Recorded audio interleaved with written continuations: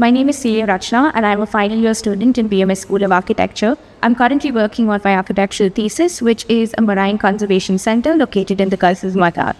The Gulf of Mannar is one of the most eco-sensitive sites in the country and is located in Tamil Nadu and is a dedicated Ramsar site. This area is surrounded by a lot of fishermen communities and is also home to Sri Lankan refugees. The main idea behind developing a research center here is to increase the knowledge bank that we have about the ocean steppes. The idea is to create a space that emulates awareness, knowledge, and also to help increase the financial security of the surrounding areas. So the main idea is also to create an extremely eco-sensitive architecture that is responsive to the surrounding context.